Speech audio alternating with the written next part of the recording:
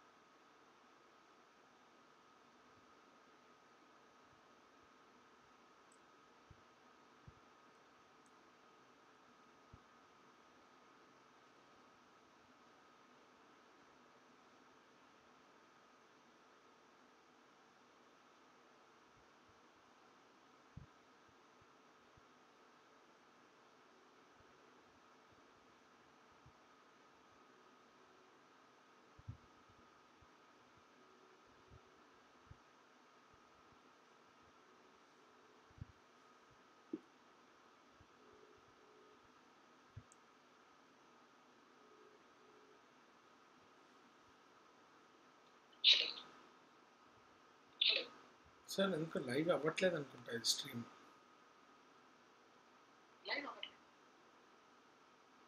ఒకసారి చూడండి.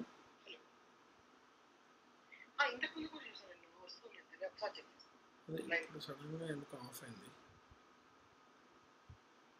I think life I think వస్తుంది.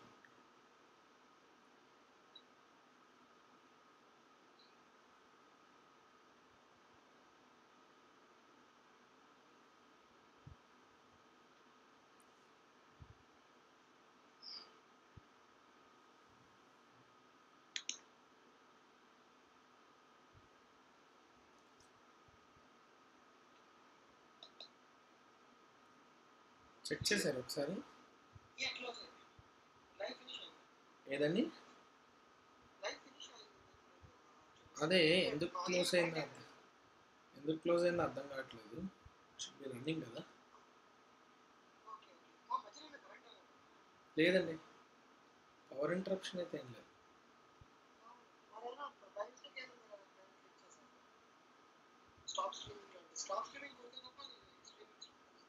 లేదండి,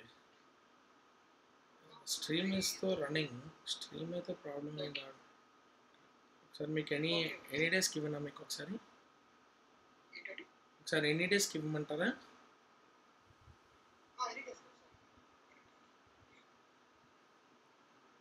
రాసుకోండి stream డెస్క్కి.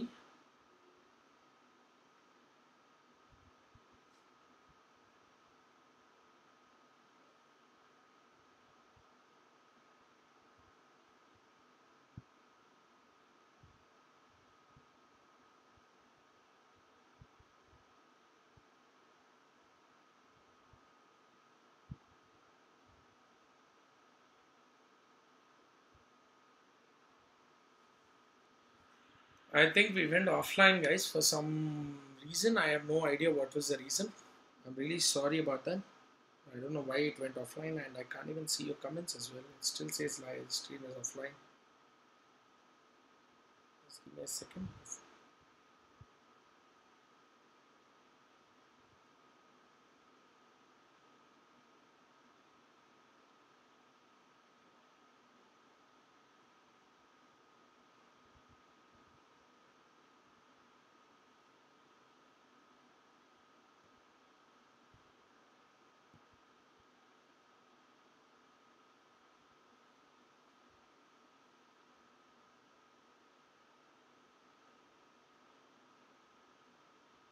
I think we are back live. I think I can see. Yeah, I think we're going. Just let me know if there is any other trouble that you're getting, because I see that the stream is already live.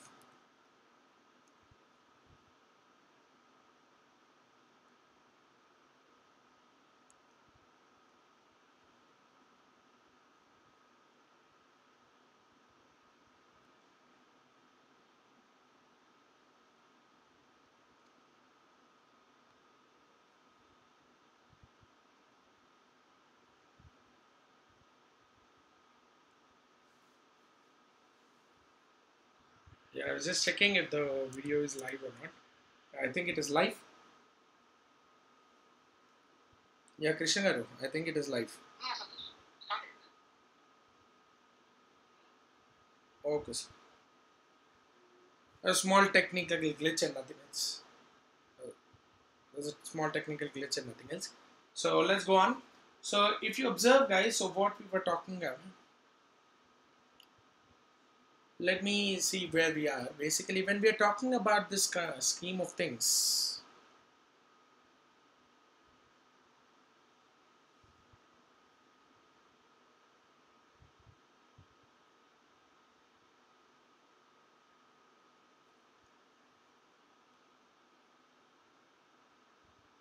I'll mute my audio. I have to mute it.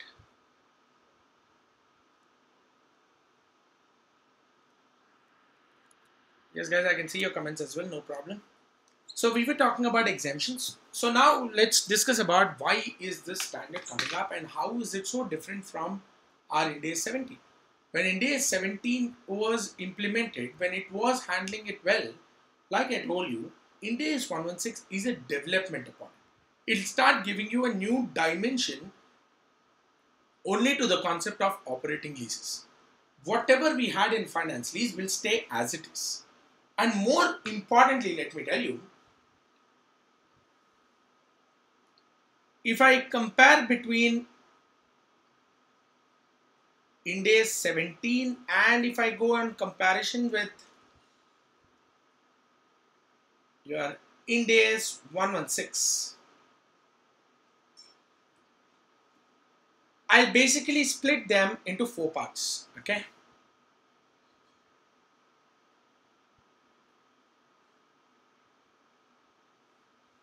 One is operating lease,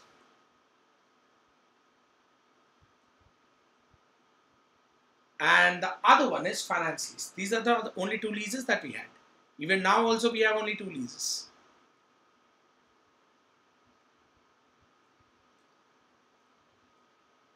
Under which we did talk about lessor and lessee's accounting.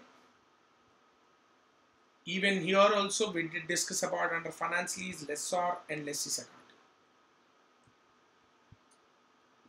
Under Ind AS 116, if I am talking about the comparison, I would still have the same accounting treatment whatever I had for finance lease. There's no change. And even for operating lease to the extent of lessor, I will preserve my treatment. The only place I'm going to make a change is lessee's account. This is the only difference which comes up. Where the difference will talk about something called as ROU assets. The remaining things are absolutely the same. The entire books of lessor, same. Lessee's accounting for finance lease, lessee's accounting for finance lease, same. The only difference which is coming up is lessee's accounting for operating lease under Ind AS 17 and 116. Balance sheet being done on 31st March 2020, we will start looking at what is this right of use assets. This right of use assets will emerge out of nowhere and will start making some sense now. Because right on the face of the balance sheet, you will find ROU assets, ROU machinery, ROU furniture, which is distinct from the assets which I own, but they are still assets. What I own is basically presented under property, plant and equipment. ROU assets are also presented under property, plant and equipment, but as a distinct specific item. That is basically the only logic that I'm going to discuss as far as the standard is concerned. So throughout the standard, keep your head very, very clear that now whatever Ind AS 116 I'm learning, the only different part other than what I had in AS 19, your AS 19 or your Ind AS 17, both were basically the same. There's no great difference between both of them as far as their recognition is concerned. So lessor accounting treatment, I am not going to see any difference. Lessee's accounting treatment under finance lease, I am not going to see any difference. But lessee's accounting under operating lease, I will start looking at a new word called as right of use assets. Now, let's start discussing that. Now, first of all, the first thing that I have to do is I'll have to identify a lease.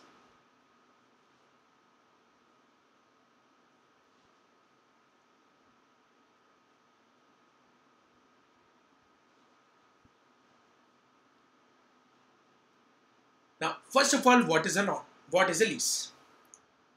A contract is or a contract contains a lease only if it transfers a right to control the use of the asset to the lessee in exchange for consideration. I said a contract is a lease or contains a lease if it conveys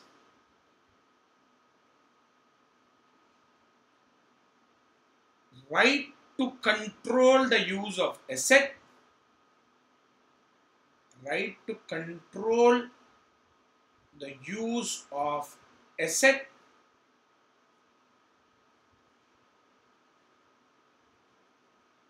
to the lessee.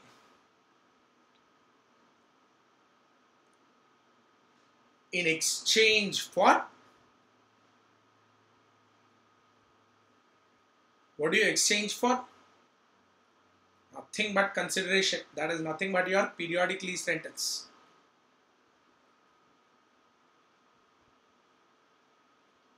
So I am looking at this.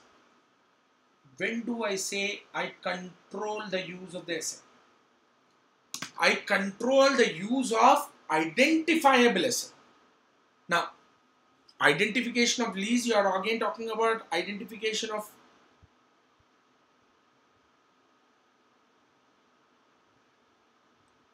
controlling the asset. Now let's start looking at it. Yes guys, so when we are talking about identifying the lease, so basically a contract contains a lease if it conveys a right to control the use of an asset for a period of time in exchange for consideration.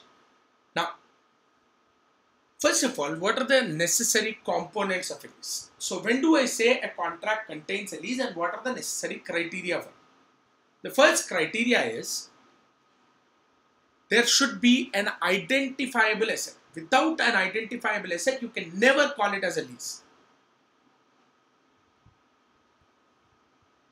Criteria number one,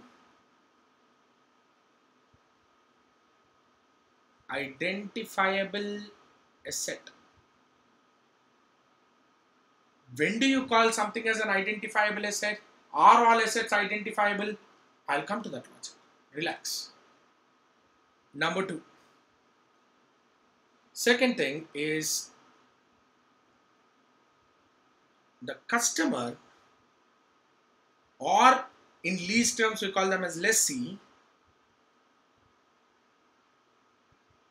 has a right to obtain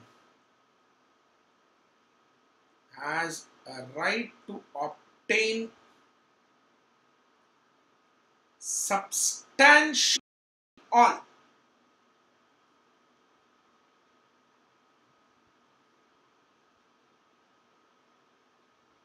the economic benefits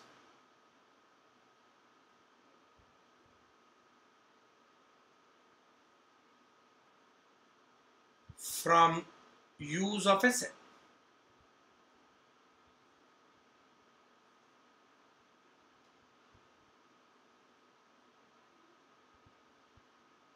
Throughout the period.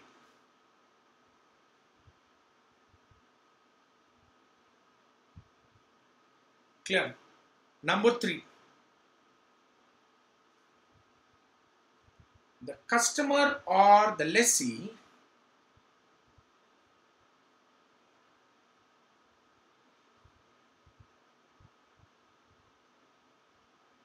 has a right to direct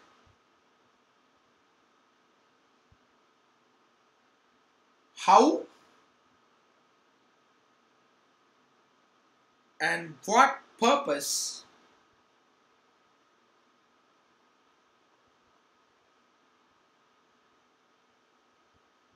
the asset is being used.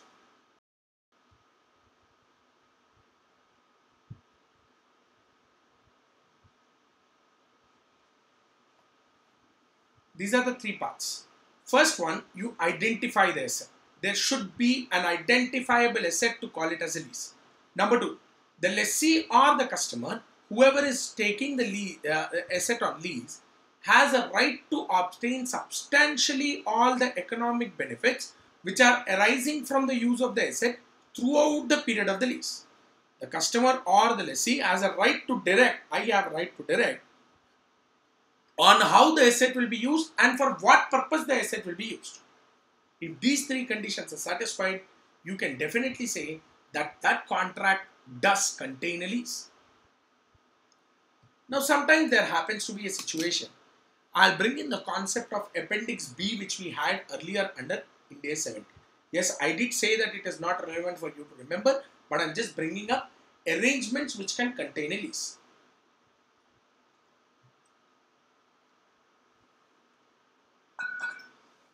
I was doing Indays for a particular power manufacturing company in Hyderabad, which was into supplying windmills.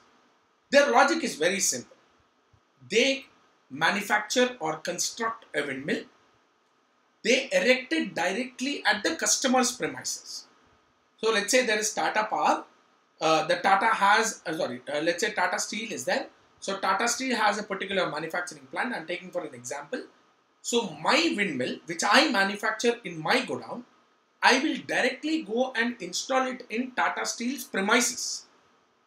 And I have an agreement to say that as long as the windmill is erected in your place, let's say the agreement is for 15 years, throughout the period of 15 years, the amount of electricity which is generated by such windmill which is established or erected in your godown, the entire power generated will be only supplied to Tata Steel.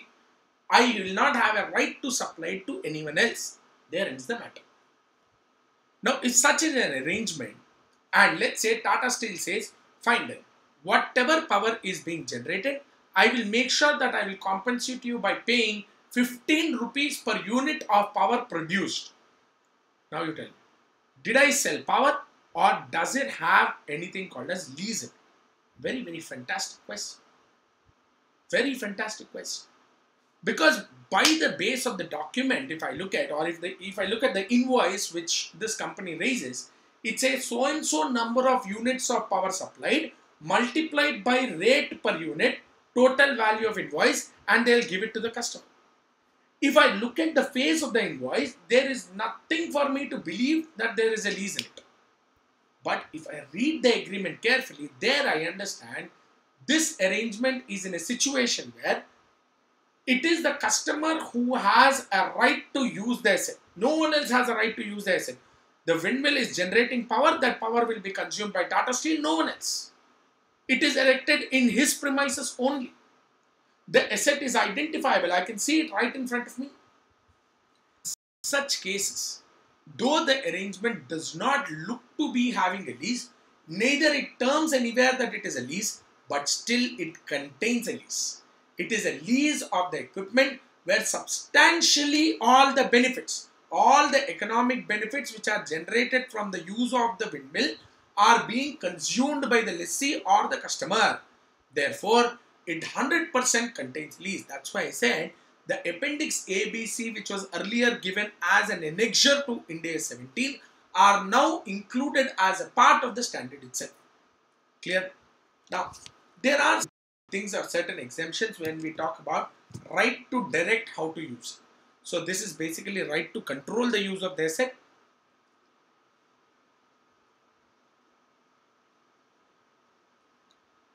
Right to find assets in contract.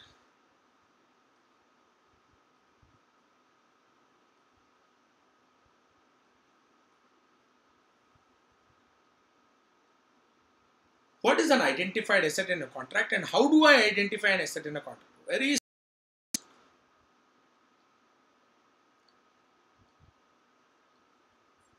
when the supplier has no substantial substitution right. When the supplier has no substantial substitution rights, then you can say that the asset is identified in a contract.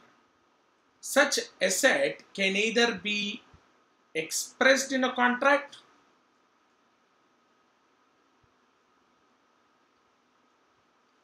or can be implied in a contract. Sometimes I can say that this is the asset in the contract itself. Sometimes the contract may not identify the asset expressly, but it is implying that this is the asset which I am directing or indicating towards. So I can identify the asset. Now, for me to identify the asset in a contract, their supplier should never have the supplier's name. We can also give them another name. It is nothing but my lessor.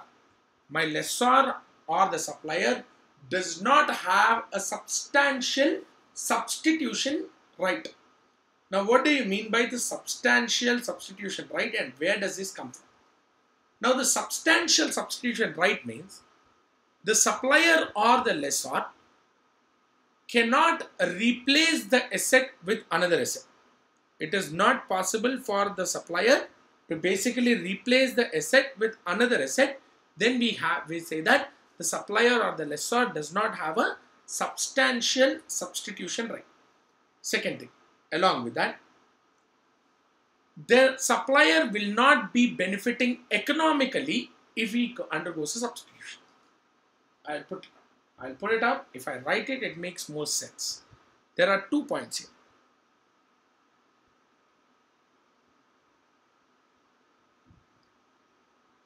The supplier's substitution right is substantive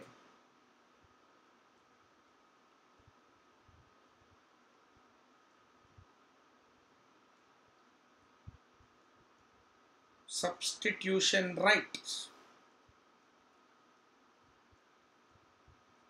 is substantive. When is it substantive? It is substantive if, point number one, first point,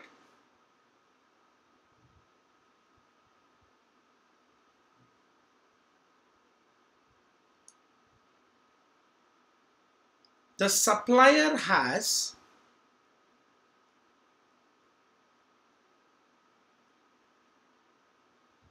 a practical ability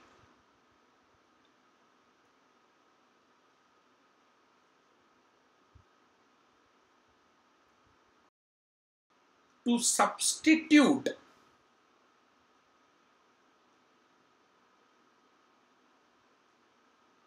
alternative asset.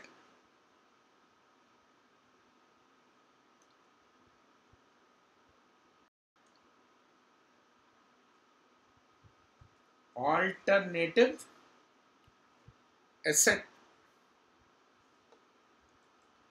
And I am again very clearly separating it with the word and. Second point, supplier would economically benefit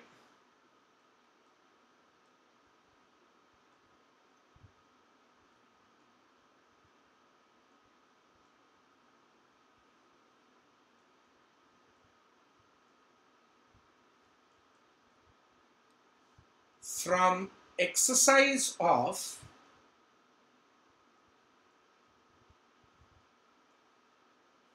substitution right.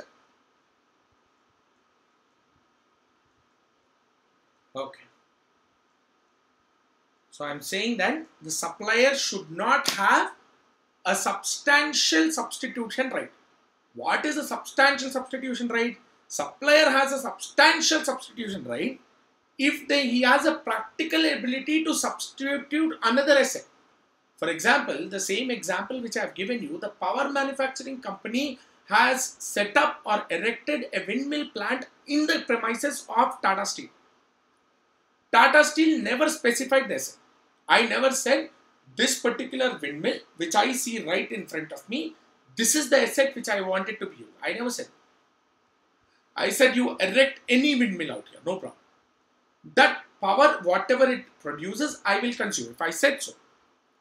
Then I am saying that the supplier has a right to remove that windmill, to replace it with one more windmill and keep using it for the same purpose, and still the lease contract or the contract which contains a lease is being satisfied.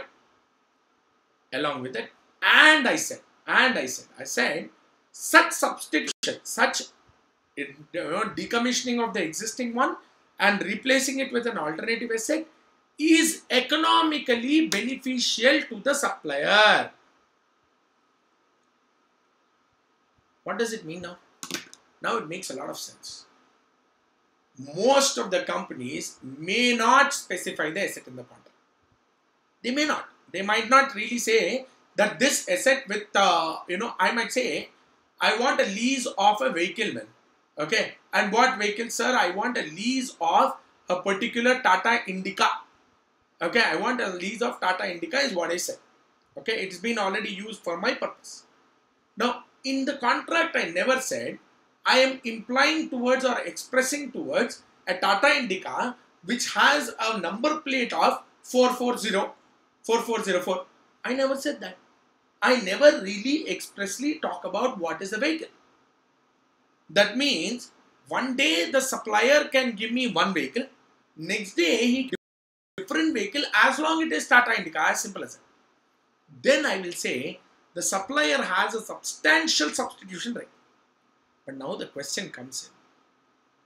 By substituting that particular vehicle, by substituting that particular asset, by exercising the substitution right, does the supplier get any economic benefit?